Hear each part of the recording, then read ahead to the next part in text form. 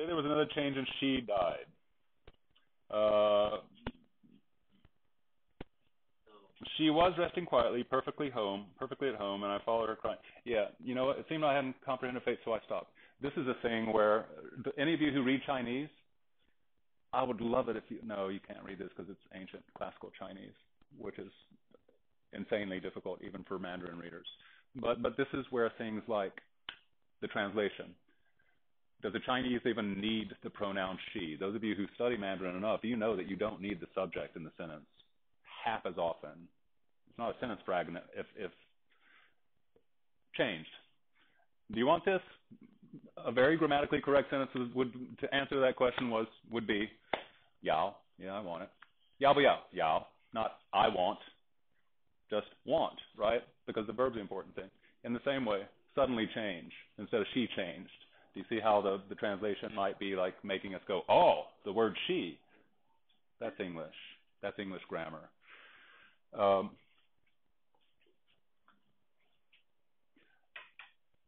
What about I think we talked about this last time.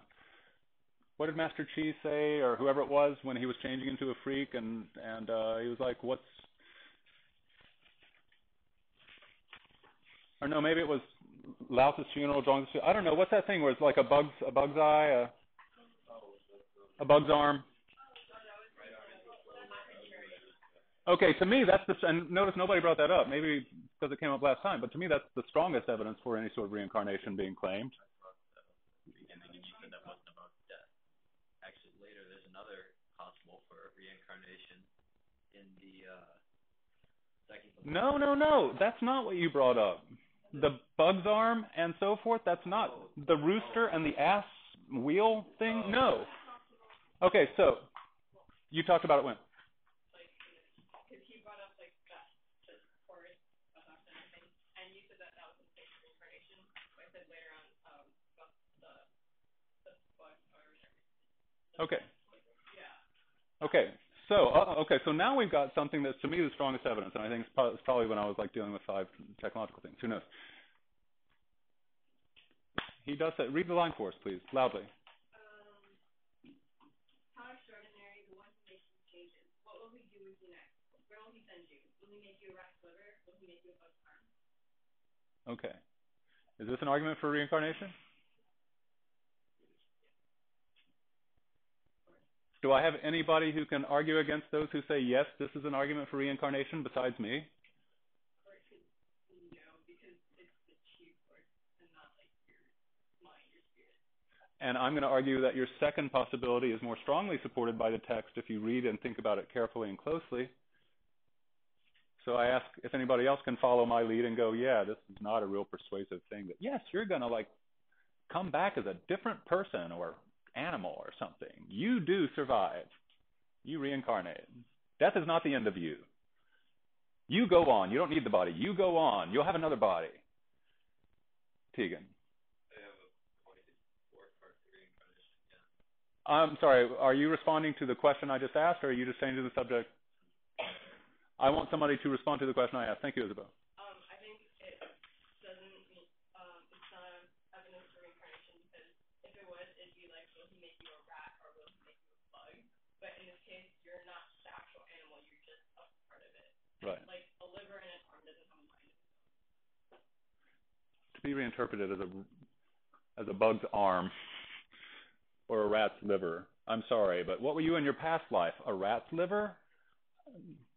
That's not reincarnation. Especially since he I don't know. Finally.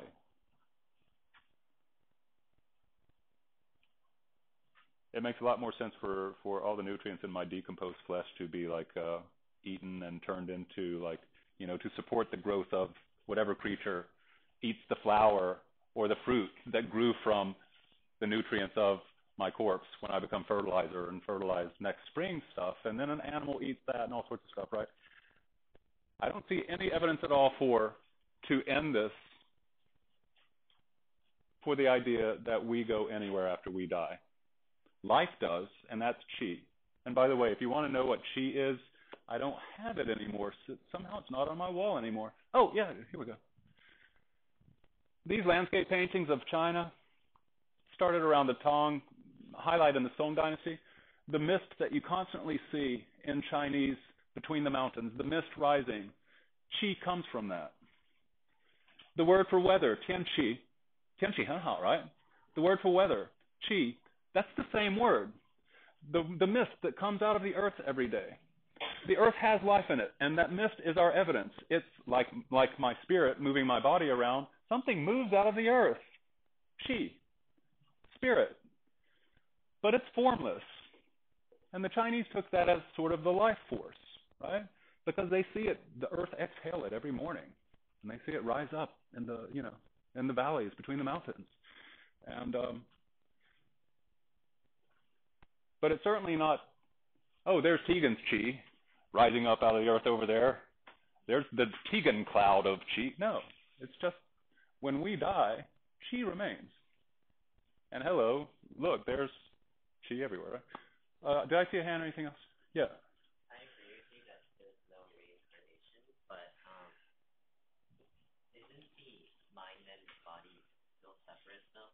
Because they have the ancestral rituals where the ancestors come down. Yes, but I don't think Confucius believed in ancestors either. Notice what we have going here. We have an elite philosophical. These people are writing, therefore they're elites. This is so, actually it's hugely important. It may not seem to you now, so I'm pointing it out to you because it is, if you think about it. If you're writing, you are elite, by definition. And if you're reading philosophical text in China, by definition, you're elite because it takes forever to learn those characters and be able to write them and read them. Only people with luxury and leisure can do it. So notice that I've made the argument, Confucius doesn't believe in spirits. He never talked about them. He didn't talk about miracles. He said perform the rituals as if the ancestors were near, on and on and on. Confucius is not about pleasing the spirits. That's not why he's doing this stuff. He's not religious. He's doing the rituals because the rituals keep us together as family and as community if we do it with heart and propriety, good form.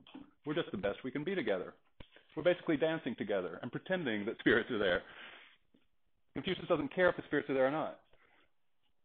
The Taoists are not making any argument at all about ancestors. Notice ancestors don't exist at all in any Taoist text that I have read. I can't recall the appearance of ancestors once. Can you? Ancestor spirits?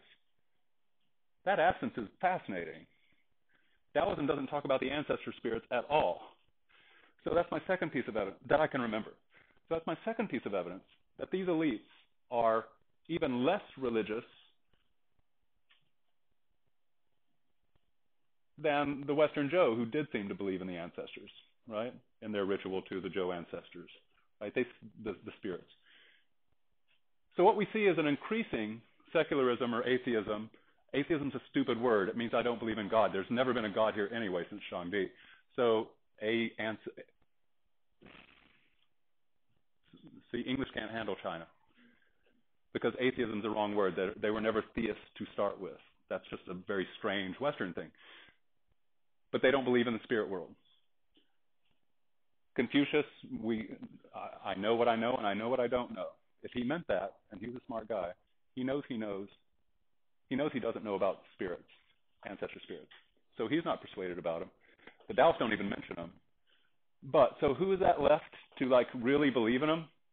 The uneducated unelite, the illiterate unelite, the lower classes. They're going to have all sorts of spirit stuff in their heads because they're not engaging in philosophical conversation. They're farming. They're working. And so this is called folk religion. Folk religion as in the people, the common people, folk.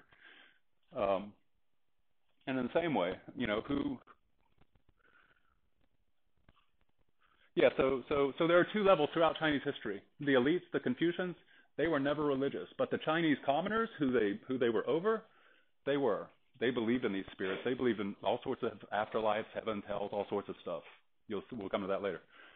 The elites never did, but they let them perform the rituals as if the ancestors were present, because the rituals are important, because they keep us together, unified, and in good etiquette form, proper people, good people. And they give us a good time, because the rituals are festivals. Quite often they're festivals, right? The Dragon Boat Festival, it's a ritual. It's not Easter Sunday. Um,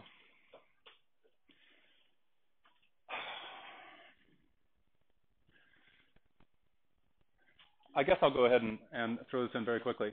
When I was 20, here's a story about why, if I do die next, let me see, I'm 51 now. My birthday, I'll be 52 in May. And then I'll be 53 in May of next year. So this is 2014, 2015. If I die by May 4th, 2015, I'll die happily. I have the feeling I will, okay? I have the feeling that I will be dead while you're still here in high school, that I'm going to die at 52. Why? Because when I was at University of Oregon, just doing my University of Oregon student thing one day, probably thinking about Greek philosophy or something, a strange premonition hit me, just like a sledgehammer, and it just stopped me. I'm going to die at 52. I was 26 years old, and it just hit me so hard, and I'm not a superstitious guy at all. But I'm also like not oblivious to being hit in the head by a sledgehammer premonition that is like, I can't forget that. That was an unforgettable experience, that I was filled with such a premonition that I would die at 52. I was 26 then. I'm 51 now. I haven't forgotten that premonition since my 26th year in Oregon. And right, and so here I am now, and so it's been a joke. It's been a joke every decade. But now it's like, okay, 48, funny when you tell the kids. 49, funny when you tell the kids. 50, oh, it's kind of weird. 51, yeah, here I am. I'm 51, and I'm telling you. And I've always told them when I teach this, Taoism has a way of making death not scary. I think we hit that last time. Of making death something that is absolutely okay. Of making life something that is absolutely, absolutely inexpressibly special because we were lucky enough to have it. And something to be treasured every single moment, because from the Taoist point of view, there is nothing. You do disappear. This is it. Beginning when we talked China's radical natural thing and the Zhou ancestor hymn and the spirits wanting to come back into that impersonator's body, I said it and I'll repeat it because I think it's one of the most beautiful things that I see when I look at China. Earth is heaven. And we're temporary angels. We're mortal angels. Earth is heaven. And because we know we're mortal, and we know that this is heaven, right here and right now, this earth. Please stop. Then we value our time with the days and the people and the ideas and the learning and the play and the animals and everything, because we know that we're leaving it at some point. And so it's a wonderful thing to appreciate your life while you have it. So the cool thing is, you're now of the age where you will be in high school still, if that premonition was right. I hope it's not. Of course, I'd love to live to maybe no more than 88. At 89, things start going downhill. That's what I learned with Dad. There's a certain point at which I want to die, but not 52. So if I do, though, you understand why it's like, don't freaking cry. Throw a Zhuangzi at his wife's funeral party, right? I had a good time. It's been wonderful. I could die tomorrow happy. But I almost hope that I do, because then you can go like, wow, he was right. Jesus, Mr. Bell died. And I hope, it's totally natural and quick and painless. But if it happens, then how cool would that be for you, right? Because you'll be like, God. And I promise I won't cheat. I won't cheat and make it happen, right? But it would be totally cool if it did. I mean, well, that would be a cool thing amongst several less cool things, like, oh, but I didn't get to keep living on Earth. That's heaven temporarily. That's the Chinese point of view, and from that point of view, there's a lot of beauty there. Okay. What did you think about the lost horse? It's told horribly. Do you see how this will help you if you remember Tao? Do you see how helpful Taoism is? As just like a refreshing breath of sanity. It's like wow, the Taoists are so sane. It's just amazing how sane they are. It's just like the most impressive thing about them is that they're sane, right? Radically sane. That's my new radical, right? They're radically sane and sanitary, very clean. Because the next time somebody breaks your heart, betrays you, you don't get what you want, it feels like just misfortune has just like sledgehammered you, like smashed you like a heel smashing a cockroach in the kitchen. You're the cockroach. The next time you're crushed by something that just like seems to end your world, what does this tell you? Maybe it was the best thing that ever happened to you. It doesn't tell you that. Everything happens for a reason? Really? Whose reason? Whose reason? Are you putting some God up there in Tian, the empty heavens? So whose reasons? What reasons? Everything happens for a reason? That's such a Western view. I'm just trying to get you out of your bubble to see the radically different view here. It has not to do with there being any reason at all. It has something to do with something very different. I feel like it's kind of like the symbol up there. Good follows bad, bad follows good. Good follows bad, bad follows good. Although I'm not sure that's good and bad. It says blessing is a very positive word and disaster is a very negative word. So, it says, what makes you so sure this is a disaster? Oh, yeah. Okay, yeah. Okay, good. I'll meet you there. Like, in a way, like, that's like saying after bad. Like, I mean, like, it's kind of saying, like, don't be so quick to, like, think that something bad. To me, it's the long view. It's the long view, right? Don't be so quick, exactly. Time. You are forgetting time. You are reacting to the present pain and not realizing how, as you say, everything, it takes time for everything to turn. Famous joke in Chinese history by the modern Chinese Prime Minister of Mao Zedong, Zhou Enlai.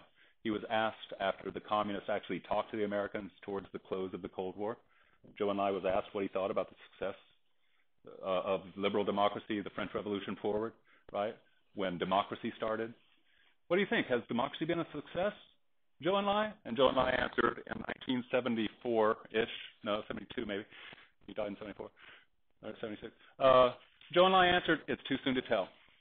The French Revolution was in 1789. He's asked about something that happened almost 200 years ago, and he goes, it's more than 200, and he's like, oh, it's too soon to tell. The Chinese think in much, much more longer term. We already hit that, didn't we, with Wall Street Money Never Sleeps. And so you just failed me again by like letting me say it without instead of saying Mr. Wu-wei said that.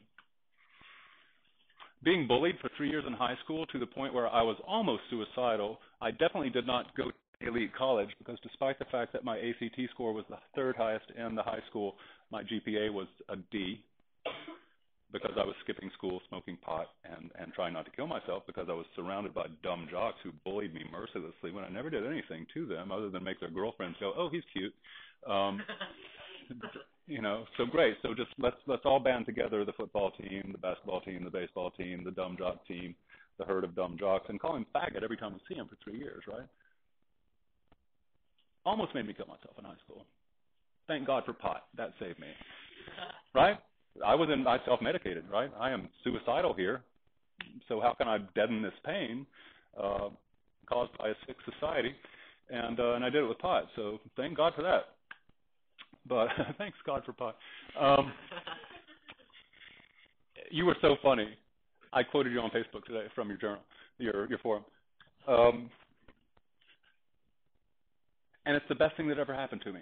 That 3 years of near suicidal misery was the best thing that ever happened to me because I would have become a dumb jock because I was an athlete until I became a new student and the jocks, didn't want their girlfriends to date me, and so they that was their way of dealing with me, right? And so I didn't become one of them, and I became instead a guy who, thanks to them pushing me out of this normal like herd mentality, sheeple jock mentality, I became a guy who was on the outside, and I started because of the pain, I started looking for stuff, and that's what led to all of that. That's my library, right there.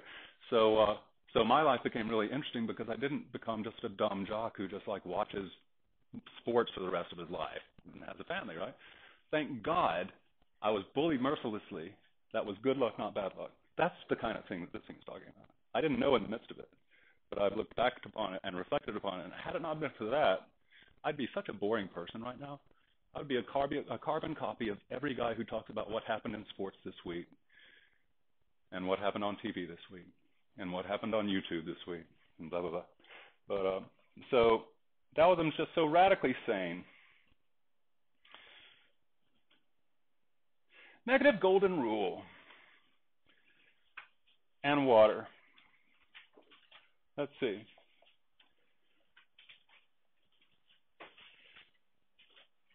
In order to get through this quickly, we're now on topic 3. What do you think of wish, wish, and all full? Confucius' negative golden rule.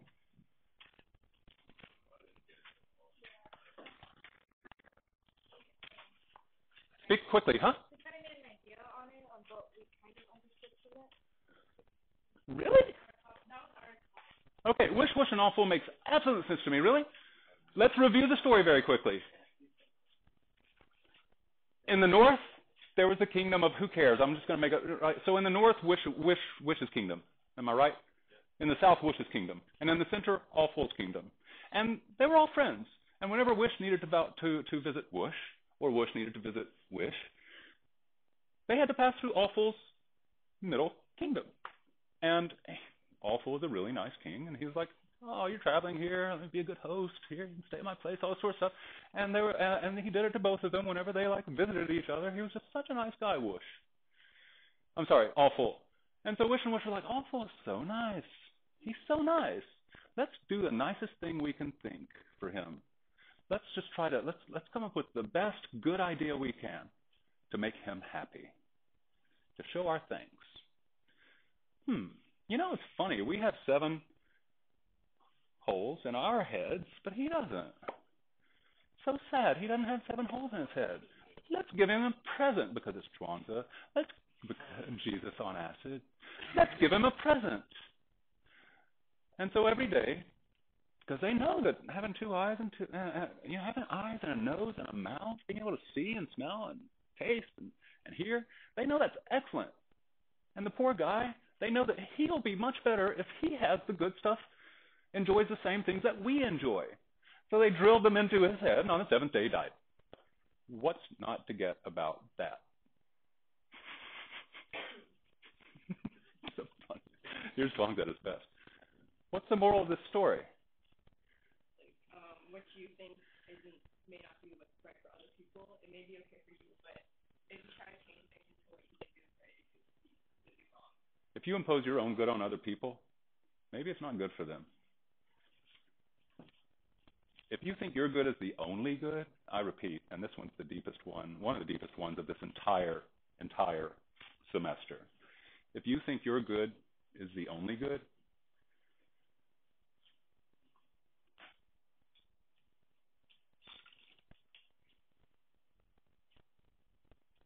you can kill people by trying to do them favors. You can hurt people by imposing your own good.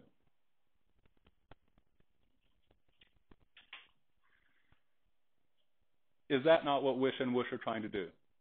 Impose their own idea of what's good on somebody else. Out of the best intentions, they're good people with a bad understanding of the world, because they don't understand that there are other goods, that what's good for them is not necessarily what's good for for All Full. And they kill the guy, trying to do good to him. Confucius says, don't do to others what you would not want others to do to you.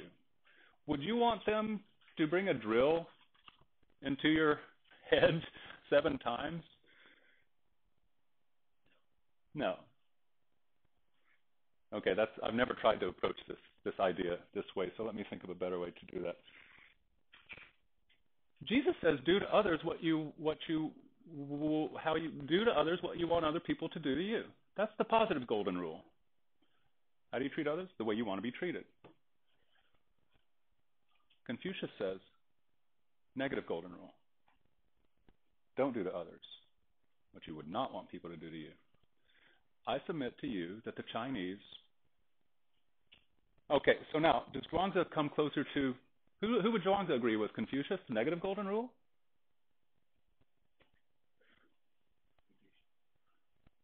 or Jesus, do to others what you wish others would do to you. They're doing things right intentions. I mean, And so are they being more Confucian or more Christian with their golden rule? Wish and wish. Are they being more Confucian or more Christian with their good act?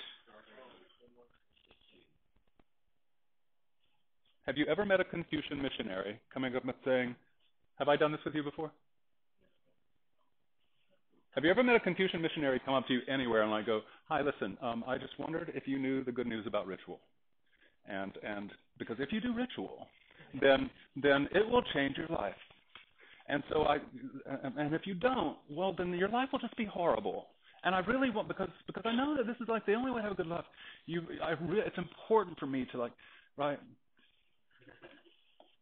And I knew a guy that happened to. And he was from a very, very Christian family. And when he like told his parents, Mom, Dad, I met this Confucian ritual missionary, and he persuaded me to like drop out of Christianity and become a Confucian. The parents went ballistic, apeshite, and kicked him out of the house out of anger, when this Confucian was just trying to do a nice thing to that Christian, right? But the Confucian didn't realize, the Confucian missionary didn't realize that what was good to the Confucian missionary ended up hurting the Christian who left his family. Suddenly his family rejected him, disowned him, all sorts of stuff. I'm kidding. I made that whole story up. But have you ever seen or been, I have, a Christian who walked up to other people and said, listen, can I talk to you about, if you were to die tomorrow, do you know what would happen to you? Right? In other words, do Christians walk around like saying, I have to save these people because it's good. I know it's good and I have to save them. I know it's good. And I have to save those who don't know it's good. I have to save them. They don't know. But I know it's good. Right? The negative golden rule. That's why there are no like Chinese missionaries. That's why we don't know about Confucianism or Taoism, because the Chinese don't go around trying to spread it on other people. You like what you see? Like the Miao tribe, when Yao Shun and Yu, was it Yu who didn't fight them, or who did fight the Miao and the Xujing for the longest time, and then they said, stop fighting them, and they'll submit when they just see how superior you are, right? Don't try to force blah, blah, blah. Again, in the Ming Dynasty, Christians and Confucians are going to encounter. And guess who comes to who, right? Guess who seeks out who? It's the missionaries who come to China. It's not the Chinese who go to the West. And so I hope it's not uncomfortable for you, because it's the climax of East-West history. I'll go ahead and give you the term.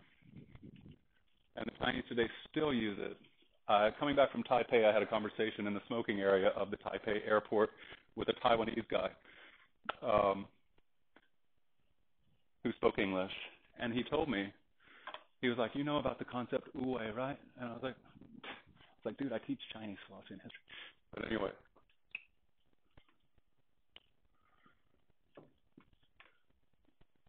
It's called non-action. Non-action, that's the dumbest thing in the world. The Taoist principle of Wu-wei, of non-action and bad English translations, because clearly, oh yes, we're wise. What's our wisdom? Do nothing. Okay, after how long would you survive if you literally took do nothing as your Tao, your way of life? How long would you survive? 2? I think longer than 2. You can't survive without. Oh, really? Okay, all right. I'm persuaded. 2 days, right? Don't do anything. Die of dehydration in 2 days. Stupid. But this is the adventure of reading Chinese thought in English. They translate it so poorly so often. And so the best we've come up with now, many really cool people struggle with how to translate it. My favorite is non-coercive or non-interfering. And somebody in their journal, actually, or in their forum, actually wrote about this non-interference of the Chinese, how they just don't get into other people's stuff. Who was it? Was it one of you in the Most Interesting Thing forums? So that's what it's not non-coercive action or non-interfering action. Wish and whoosh interfered, coerced, forced. Coerce means force, right? So they forced their idea of the good on whoosh. I'm sorry, on all full. And this is why all full would have been better off not knowing these good people. Right? Because they didn't understand that there's more than one good in the world. And their good is not the only one. And in fact, their good can even be bad.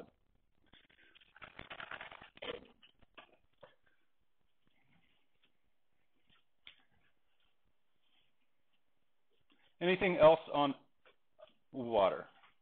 No action, not meddlesome.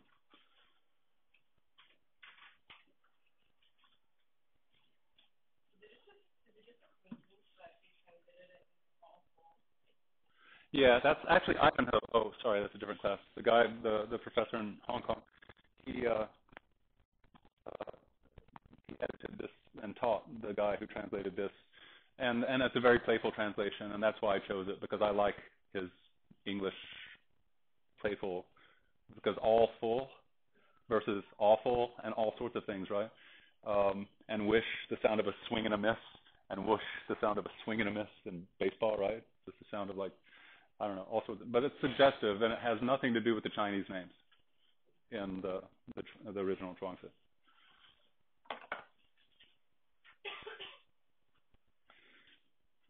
But notice in chapter 63, somebody wrote about this.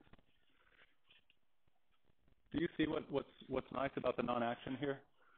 The non-coercive action or the non-interfering action? They're not saying don't act. When we don't want to be miserable here. You don't act, you're going to die in 2 days. So how do you keep big problems from happening?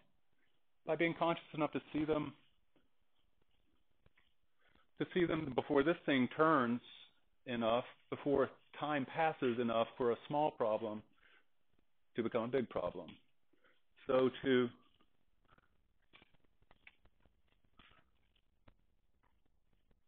difficult things in the world must have their beginnings in the easy.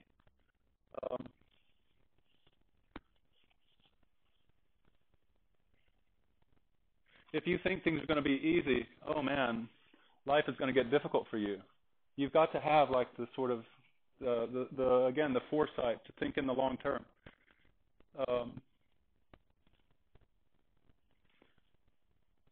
So somewhere in here it talks about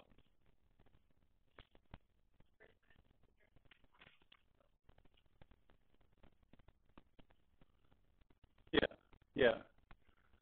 Don't let difficult things wait because they just become worse and worse. Don't like come beg to your teacher at the end of a semester of doing no homework when instead all you have to do is just like do a little homework early.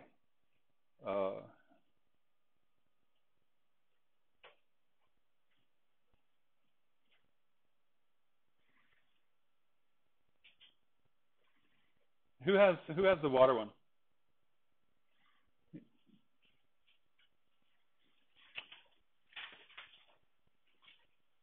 Does anybody have any questions about the water? Because I want to get on to Royal Nag.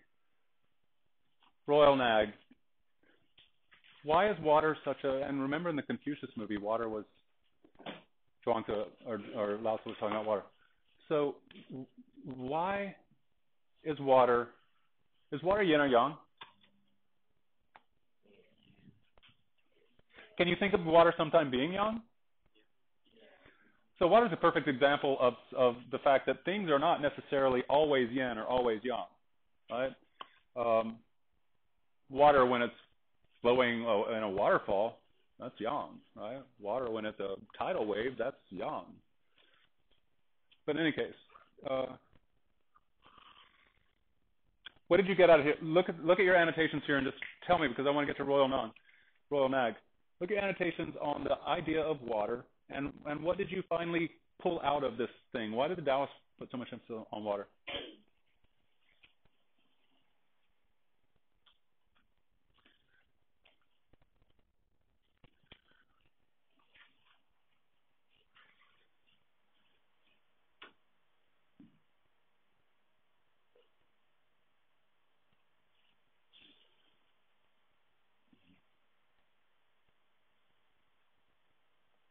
Chapter 8, can somebody seriously...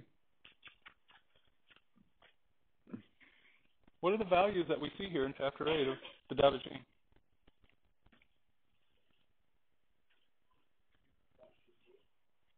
Who said it? Don't compete. How radically sane. What are we but just the most madhouse of competition at this school? Don't you feel that? Aren't you constantly competing? Isn't the freaking college acceptance letters season just the most bizarre and truly mentally unhealthy thing you've ever seen in your life? Everybody is totally stressing over what college they did or did not get into, and also feeling like suicidal over the fact that A did, but I didn't get into B, C, or D.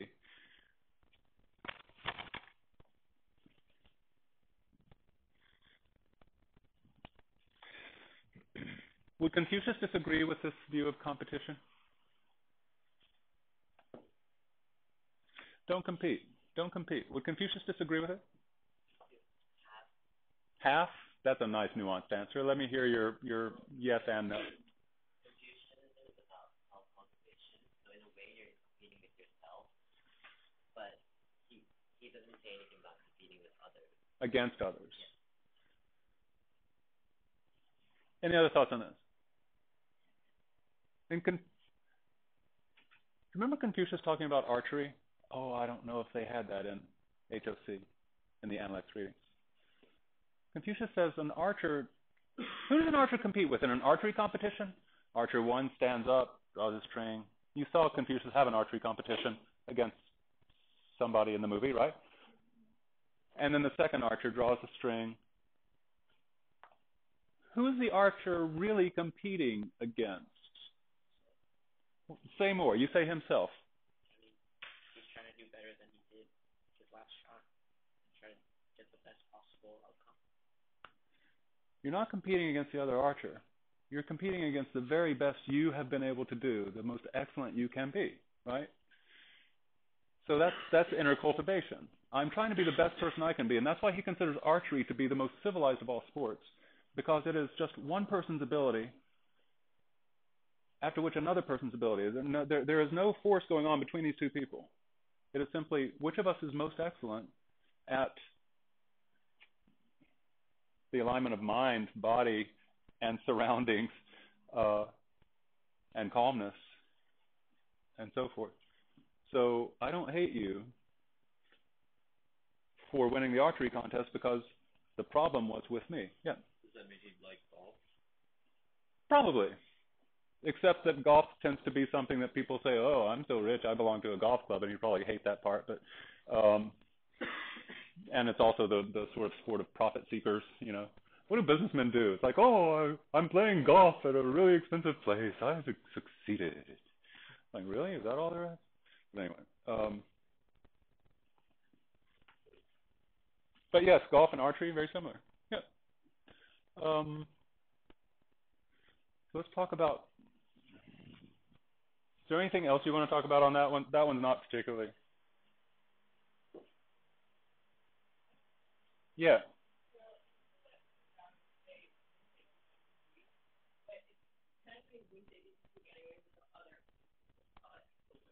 With what?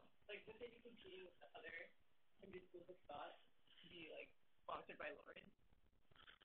It's like, you mentioned that, like, it's kind of like, all right, they kind of, like, really criticize Confucian ideas and stuff like that. And in a way, that is the form of competition. Yeah. Again, I mean, yeah. But I don't think they're doing it to win. I think they're doing it because they want the Warring States period to stop. They're not doing it so they can, like, say, I got into Harvard and you didn't, Confucians. Right? They're not trying to beat the Confucians. They're trying to argue for the good. They're trying to make the lords agree that their target is the target that can end the Warring States period. So I don't see it as competition against the other schools. I think I see it as a lot of schools all like saying this is the best solution, not we're better than them. It's not about them winning. It's about their vision winning. That's complete. Do you hear where I'm going with that? kind of weird to think of them as like trying to beat each other. They're trying to succeed at getting their vision to be taken seriously, because we're in the middle of a 200-year World War II here. And if you listen to those guys, it's going to be a 300-year World War II, and that's, nobody wants that, right? So I don't hear that as petty competitiveness. I hear that as compassion, right? Conflicting compassion. Where does water like to be? The lowest point.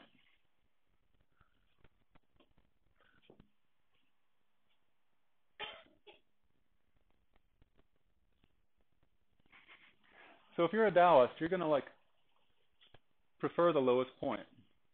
You're going to be the person who never even tried to go to Harvard. Because water, here's another Taoist principle, the path of least resistance. It's the last day Friday, it's the last class Friday. I feel the same. I see your faces, a lot of you anyway, and I feel the same way. And I'm sorry that you had this on the last day Friday. There's beautiful stuff here.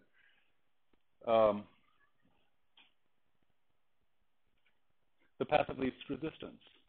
Water, by its very nature, doesn't try to go through hard surfaces. If water hits a brick wall, like I just can't get math, I just can't do it. I can't do math. I have tried my hardest, and I'm just not good at it. Right?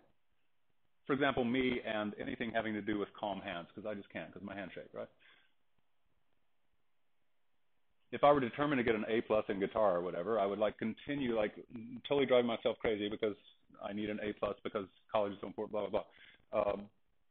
And I would bang my head against this brick wall until my head broke because the brick wall is not going to. Water would flow around it. The path of least resistance.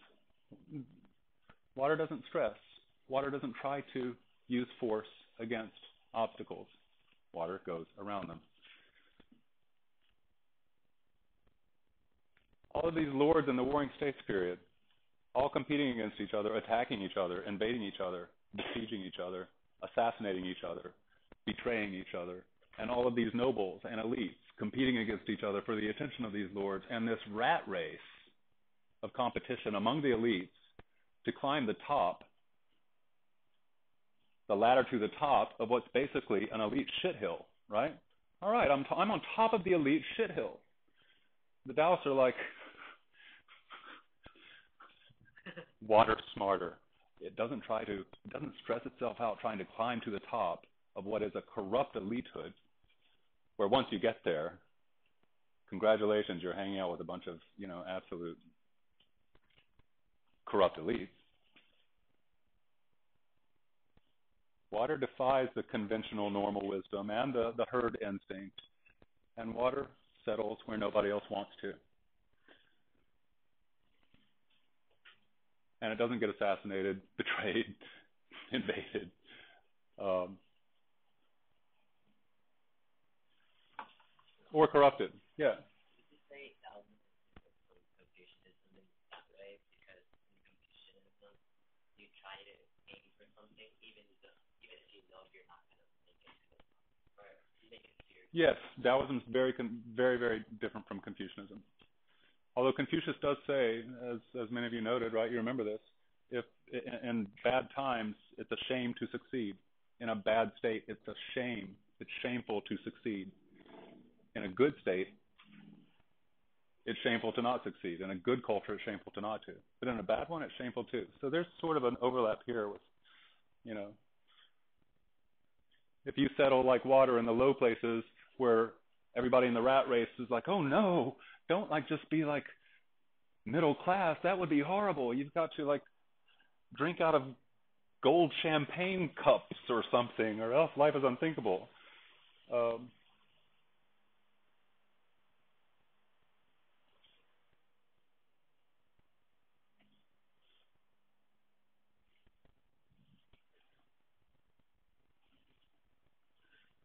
We won't talk about Royal Nag and the muteless, legless sage. Do you have any ideas about him? This is where Zhuangzi gets funny, but it's Friday after school. I mean, it's almost Friday after school. So let's start it. Here's Zhuangzi messing with Confucius just in an epic manner. Do you remember the story? Royal Nag. In Lu, there was a legless amputee. Picture it. No legs, named Royal Nag, who had as many followers as Confucius. I picture him on those little like carts with four wheels that the legless people in certain third world countries drag themselves around on. And Zhuangzi asked Confucius, Royal Nag's an amputee, but he has as many disciples as you do. And he doesn't stand and teach, ha ha ha, he has no legs, or sit and discuss. Yet they go to him empty and come home full. He is mute, he doesn't talk, and he's legless, he doesn't move. And everybody comes to him and follow him as much as Confucius. What's going on there? Can there be teaching without words? And this sort of gets back to Taoism and Confucianism. Can there be teaching without words? Or a developed mind in a deformed body? Notice the deformed body. Ritual propriety, everything is supposed to be like inspiringly perfect and just so. Notice how Zhuangzi likes to play with deformity and images of deformity. Notice that nobody said the most beautiful line of either Master Chariot or Zhuangzi's funeral, whichever one it was. Stop. Get back. Don't be afraid of the change. Didn't any of you just find that a most striking line? I can't hear you. Okay, because it's beautiful. Again, that is the beauty of the Taoist view of death. And notice, in China, amongst the non-elites, clearly people did freak out over death, just like we're saying that other cultures do. Thanks for an awesome spirit week. We have the results now for this past week, so here's the key. Winner for most eliminations is Ellie Conti with 11 eliminations. She will receive $100 for her service club. The winner for best selfie is Stephanie Yi, who also wins $100